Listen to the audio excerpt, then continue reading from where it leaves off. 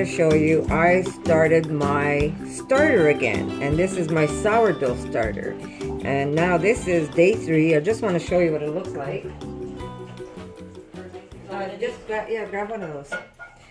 Okay, I just want to show you. Look at that in there. Do you see it? Isn't that beautiful?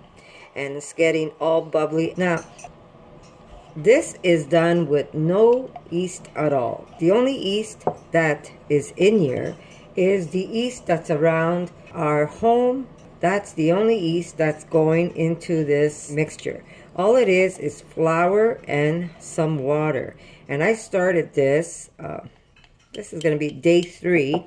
And I'm doing it slowly because I'm still not ready to make any pizza or bread because I have plenty of that. So I'm feeding it slowly rather than doing like half a cup at a time. I'm just doing it slowly, and when I'm ready, I'm going to have a nice amount where I can use some of it and leave some behind and start feeding it again.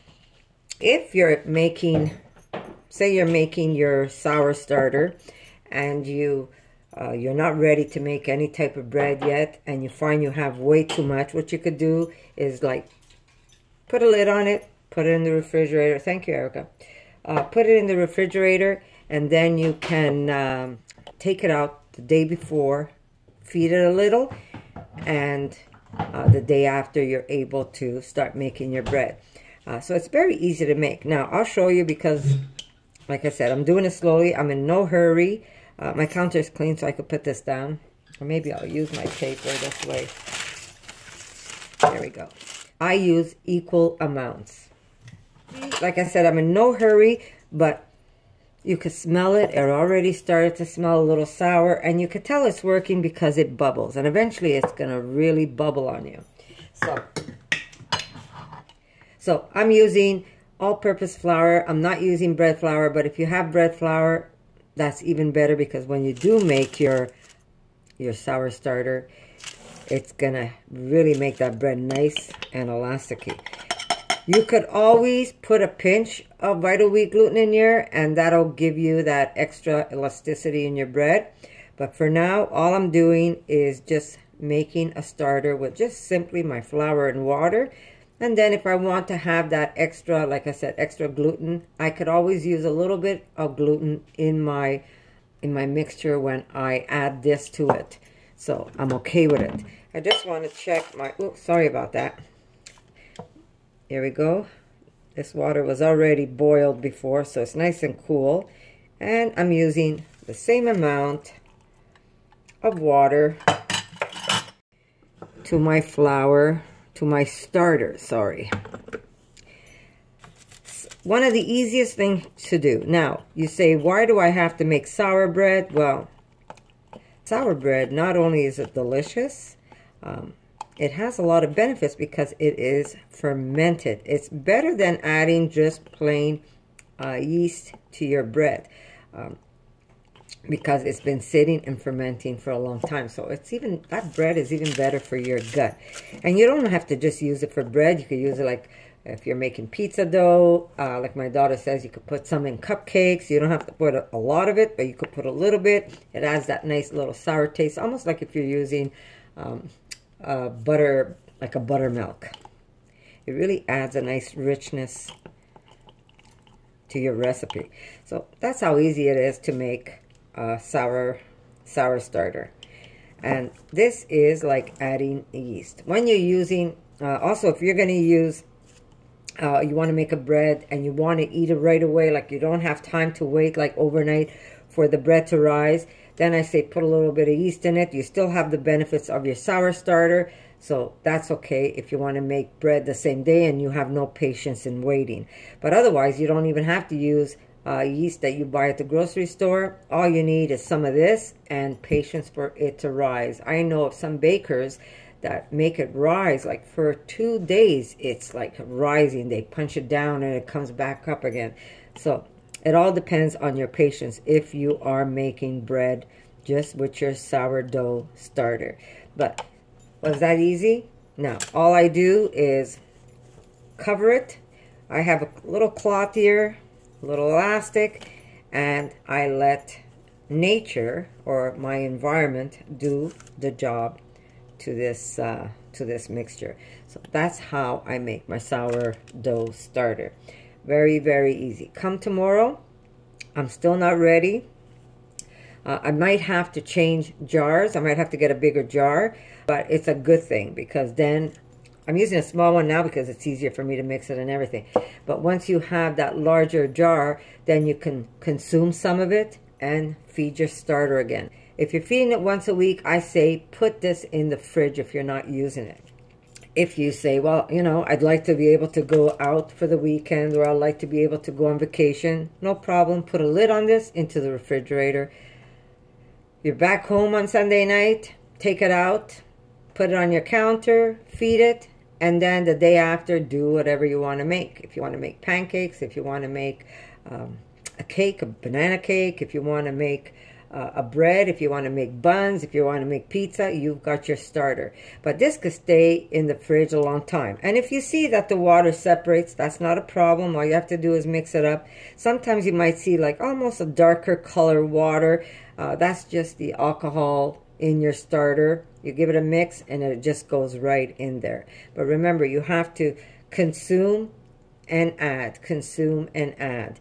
But for now, I'm just adding a little bit at a time, so this way I could get a nice batch where I could actually take a nice cupful of starter and put it in my bread mixture. And this is also a great way of doing the zero waste, where you don't go out shopping for bread and come home with a plastic bag. Just by making your own bread. You make your own bread, you don't have to bring home that extra plastic. So it's also more of a minimalist life where you don't have to bring in a lot of the stuff that's really destroying our planet.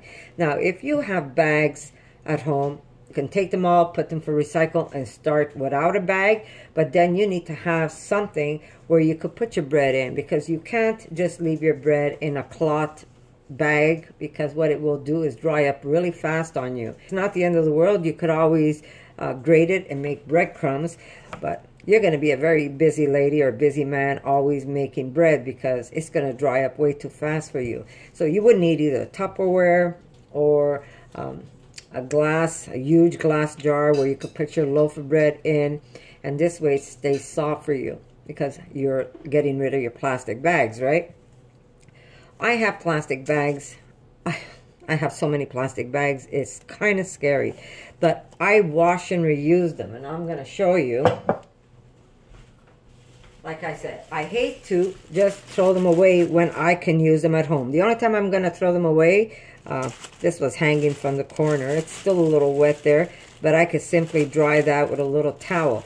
Now, I hate to get rid of these when I can still use them around the house, either to put a bowl of soup in there and close it and it's covered.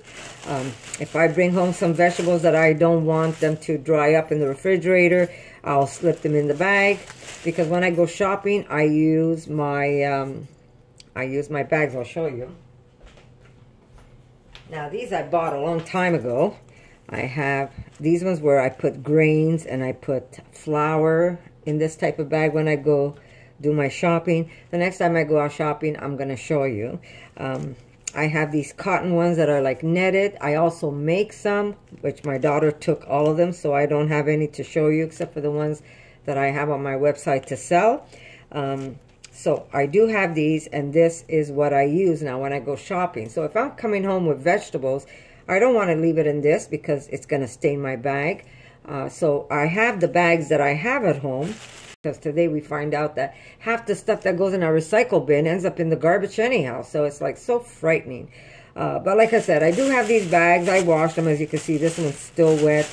And I reuse them as much as I can. If I see there's a little tear, sometimes I'll even put a little tape on it and keep reusing that bag. I'm really doing the best I can to make as little garbage as possible as I can.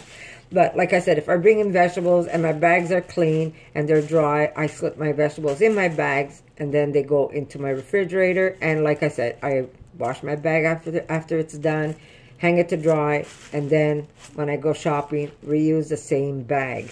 I do my best to reuse the same bag and not bring in bags. Even my husband's getting the hang of it. If he goes shopping for bagels, he says, Connie, can I have your bag? He'll take one of these, fill it up with bagels, and then we put our bagels in. Here, I'll show you another bag. This is a bag that we continuously use as long as it's good, and if I see a hole, I'll just tape it, and we go shopping with this. So the bags I have are the bags I had. My daughter tells me, get rid of them, Ma, and get yourself some nice jars to put bread and stuff. But I still haven't found containers big enough for me to put my stuff in, like breads, because if it's not big enough, my bread's gonna dry up, and I don't just want to buy plastic Tupperwares because then we're back there again. But I'm thinking hard how I can fix this problem, so I'm working at it. And here is another thing I'm doing because of zero waste. Just want to put this aside. I make my own sake. I should have some recipes of sake recipe up on the internet. And again, you're going to see it's in a bag because this way I can leave my tap loose. And if it overflows because it's fermenting, it goes into my little plate. But I'm going to just show you. I've got some raisins in there because I'm kind of jazzing this sake up a little. It's not the traditional sake. This is Connie's way of doing things. I'm always trying to be as creative as I can. What I did have in here, I might have a piece or two, or I probably got it all out. The skins of tangerines. It has rice. It has the skins of tangerines. I put some raisins the other day. A little bit, a cup of sugar. This is, I think, a 2 liter. Is this a 2 liter, Erica? Or is it 1.5? I don't know. Could be a 1.5, 2 liters. It's one of my biggest mason jars I had. But the next batch I'm going to make, I'm going to give you the exact measurements that I'm using. As you could tell, it's still bubbling, but it has, at the bottom it has the rice, it had all the tangerine skins that we washed. I'll show you. I have a bag full. Let me just push this over. And these are dry now. These are dry. There's tangerines, there's grapefruit. It gives it a nice sour taste, but you gotta like the sour, guys. If you don't like the sours, I say just take your skins and throw them in your compost. But I love that taste of sourness, and it almost has like a limoncello taste, but it is made with rice, sugar, skins of our citrus fruit, and some grapefruit juice and some lemon juice. And I let this ferment. Now, I started this on January the 23rd. I'm not sure if you can see it. January the 23rd. And it already has a very alcohol taste. It's a little early for me to taste it, but I just want to see how it's coming. Right now, it's also very cloudy, but that's okay. If you still want to drink it cloudy, that's okay. And if you want, you wait till the settlements get to the bottom, and then it's going to turn out as clear as water. Wow, really good. You could taste the sake in it because it's made with the rice. And I added the delicious raisins. That's adding even extra sweetness to the drink after the sake ate up the sugar that was mixed in here. But like I said, if you want this recipe, leave a comment below. Say, yeah, Connie, show me when you make your next batch. And I'll make a video for you guys how I use leftovers. Like I call this zero waste, because with the skins that you would normally throw out, you're able to make something that you can share with your family. I mean, if you don't drink alcohol, I say forget it, don't even bother, skip this part. But if you have people over, and this is nice if you If you have people over, you could put your glasses in the freezer, and you could even put a little bit of maple and then pour some of this on top, and you can serve it to your guests when they come. It's just, you know, not for you to get drunk with, but something to enjoy if you have family or friends coming over. I know my mom used to make her own liquor when she was alive and she was young, and I remember it clearly, those days. I would go downstairs and I would see her. She'd be putting bananas and rice and potatoes in this huge ceramic, almost like a bathtub. And her sister-in-laws were there. One was dumping bags of sugar, and the other one was like cutting up the bananas. Another one was throwing in other stuff in there with lots of fruit. And she would make this most beautiful, beautiful, bright pink liqueur. It's stuck to my head. It's stuck to my head that all I want to do is make delicious liqueurs or drinks. Like I said, not to get drunk, but just to enjoy once in a while. So if you want to see how I make this, put a comment below. Say, Connie, I would love to see how you make your citrus sake, and it would be my pleasure to show you when I make my next batch. For now, I'm just going to cover this because I still want this a little stronger. You could taste the alcohol in it already, but I want it just a little stronger before I bottle it. And this is the bag that I use, so if no fruit flies could go in, you don't want to spoil your drink. So I do keep it tied up. Sorry guys, my hands are right in your face. I don't mean to. Until I get the right way of setting. There we go. This is going to go right off to the side of my counter. And you see, because it's fermenting, the bag swells up. But I do cover it with this so that it doesn't see any daylight. And I have it off to the side of my counter. And that's what it looks like right now. It's still, like I said, a little cloudy. But you could also, if you want, you can filter it to the point. There's a lot of going back and forth, pouring out the top part and leaving the settlements at the bottom until it becomes super, super clear, and it gets very strong. Sake gets very strong. So you could even dilute it with a little bit of fruit juice. That's really up to you how you want to do it. But it's just a nice little something to have a toast like I'm doing right now. I toast to you all and tell you how much I love you guys. Okay. So, I'm drinking early today. Okay, so we'll put that aside. My daughter made me this beautiful matcha that I'm going to enjoy. And she made a delicious cashew milk, which is very simple. Hey, Erica, it's just 1 cup. Cup of cashews, 4 Yeah, cups. very simple. One of the simple ones. And when you make things with love, guess what? It always tastes delicious. Okay, so I'm going to take a sip of this. Oh, wow. Very good, Erica. That is very good matcha tea. Okay, so this is our starter. I told you what to do. Now, back to my daughter's milk that she made. So she strained the milk and we were left with pulp. So I says, okay, what can I do with it? So I'm going to show you what I'm doing with it. Now, this is all pretty much like zero waste, because when you do things at home, less things to throw away, right? So the pulp that she pulled out of when she made the milk, I said, you know what, we can throw it in a bread, we could throw it in, I said, how about if we try making a cheese out of it? And that's what I'm trying to do. It's a small cheese because she didn't have a lot of pulp, but look at it. If this comes out good, I'm going to tell you exactly what I did with this pulp.